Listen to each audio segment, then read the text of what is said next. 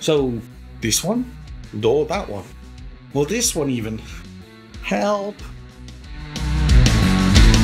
Hey, and welcome to Solving. I think the most frequent type of posts I see on r/After Effects is this computer any good? Or some variation. So I've decided to do a deep dive to back up what I've learned from years of using After Effects. I've used Adobe's own help pages, their hardware forum, and I contacted Kevin Monahan, Senior Community Specialist at Adobe. You'll be hearing quotes from Kevin throughout. I'm going to try to answer questions like, which is better, more RAM or more cores? Is a slower processor with more cores better than a faster one with fewer? Do Nvidia GPUs still have an edge over AMD for After Effects? And is it better to have a laptop with more RAM but only one hard drive, or a desktop with less RAM but space to upgrade? I've put what I found into a spreadsheet scorecard where you'll be able to plug in computer deals and see if that helps your decision. But first, we need to understand how After Effects works in order to understand how hardware can make a difference. After Effects is not a video editor like Premiere Pro or DaVinci Resolve. An NLE uses proxy video for instant playback. Then during rendering, it references the individual clips and their edit points to assemble the final video. After Effects works differently. It takes a frame and renders it, then it stores it in its RAM. It then builds the final output from these stored frames. This is massively under-explaining how AE works, but it should be enough to illustrate why playback is not always real-time in AE. And it gives us some clues as to what to prioritize when looking for a computer. It's always been about the RAM. You know what I mean? You always have to have lots and lots of RAM in order to cache those frames in and preview them. So I would say that not only do you need more RAM than you think, get as much as you can, as much as your machine will hold. If it's a desktop, get 128 gigs of RAM. If it's a laptop, see if you can cram 64 in there, 32 minimum, you know. On Adobe's requirements page, the minimum recommended is 16 gigabytes.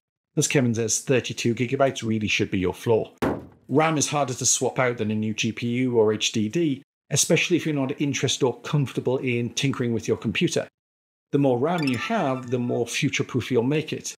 My own PC was built in 2022 and has 64 gigabytes, and is still going strong. However, in version 25.2, Adobe introduced a new feature called High Performance Preview Playback, or HPP, which makes AE less dependent on RAM. It allows previews to be stored on fast SSDs instead. While AE had a form of this before, HPP is different. And while you used to need to have a high-performance processor in order to support a stupid amount of RAM, if you now have NVMe or SSD storage as your cache drive, then you can get away with a smaller amount of RAM and still have the same preview range. So that's good. But personally, I suggest as much RAM as you can get. Puget Systems have done a huge amount of research into After Effects and even introduced a benchmarking tool.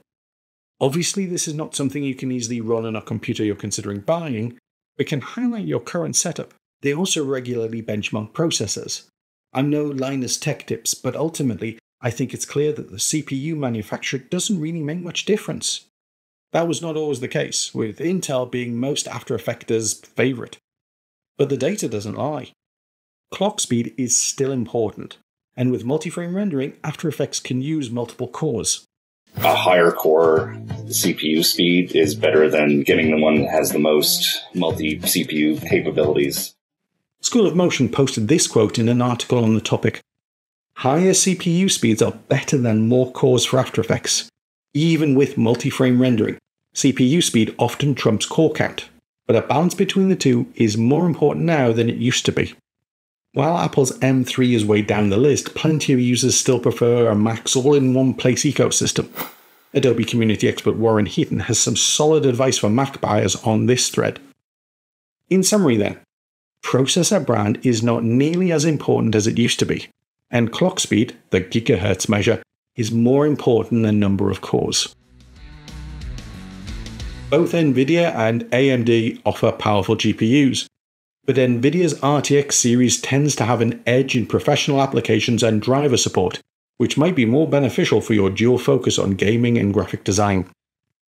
For general work in After Effects, Adobe's requirements page suggests your GPU needs to have a minimum of 4GB of VRAM, or 6GB if you're working in 4K. But all the new advanced 3D features have their own limitations. There's too much to go into here, but this page on Adobe's help is being kept up to date. At the time of writing, you can see there are a lot of supported cards, but not all. Currently, Intel Mac GPUs are not supported, for example. If you only bookmark one web page after this video, this is the one. It's a quick reference that could save you a lot of heartache. In terms of manufacturer, well, Nvidia still tends to hold an edge, though the gap is not universal and features continue evolving. After Effects supports DirectX, OpenCL, CUDA, and Metal to varying degrees. But this post from forum legend RJL is quite concerning regarding what it means for AMD GPUs. AMD has deprecated OpenCL, which is now stuck on OpenCL 2.0, which is now 12 years old for its gaming GPUs, in favour of the new ROCm API. And since there are currently no known plans for Adobe to support ROCm for GPU acceleration, the next major release of Premiere Pro may require OpenCL 3.0 or higher support, thereby locking the Mercury Playback Engine MPE to the software-only rendering mode when an AMD GPU is installed. Puget Systems 3D benchmarking confirms this, with even the 8GB GeForce RTX 4060 outperforming a 24GB AMD Radeon RX 7900. The most surprising thing I got from these test results is that the Apple MacBook Pro M3 Max tops the 2D benchmark after being at the bottom of the 3D one. This is partly down to how the MacBook uses the CPU as well. But if you're more focused on traditional 2D compositing or motion graphics, this might be the deciding factor for you. Oh, and one last thing to mention about Nvidia GPUs. You should run them in studio mode if possible, instead of the game ready mode. In the Nvidia app, go to the Drivers tab, and then in the drop-down select Studio Driver. Game ready means the GPU focuses more on live performance, whereas Studio leans into stability. You can only run one driver at a time, of course, and switching will trigger an install. So if you are looking for a games machine that can also run After Effects, you probably want to stick with game-ready drivers. As far as the disk caching goes, yeah, you want some kind of a second hard drive. You want a fast secondary drive other than your main hard drive where your application lies and your projects lie, probably. And that's probably the best advice I can give you. One thing everyone agrees on is that you need a second hard drive to act as a media cache. In fact, Adobe goes so far as to say ideally it will be NVMe or SSD. Stay away from any spinning disks. I agree with Kevin here. If you're looking at drives for caching, avoid HDD. They're just slower. Fine for storage and for holding media, of course. Also, SSDs last longer. If you're working on a network, be wary of that because that will slow down your workflow, I think. It's fine for storage. It's fine for keeping archiving and stuff. But for when you're working on a project, you want everything to be local. That's my other opinion. Really good point, that one. If you're working in a situation where files are expected to be stored on a network, go and beg your IT support for a local solution. In most cases, they will resist, but any network interruption can screw up a render. I know from experience. Even a USB drive is preferable. Just make sure it's also SSD. So, in summary, the amount of RAM remains the most important element. Processor speed beats number of cores, Nvidia is the best GPU option, and a second hard drive should be viewed as a minimum requirement. So where does that leave us? Here's my scorecard as a spreadsheet. You can download a copy from the link in the description. On the primary tab, we have a list of 5 computers. I grabbed the details of 5 options from a UK high street retailer. I've added in cells for the RAM, CPU brand, number of cores, CPU speed, GPU brand, amount of VRAM, whether the hard drive is SSD, and if it comes with a second drive. And I've got the price. These are in British pounds, but obviously there's no currency weighting. The final cell score contains a formula. It takes each of the row's cells and does various things to them to generate a total score. You can determine what each score should be using the other tabs. Because RAM is generally a high number, we don't need to add much weighting to that score. 64 GB will add 64 points to the score, compared to just 16 points for a 16 GB machine. And likewise all the way down. You'll see though, there is a bonus if the computer has more than 20 GB.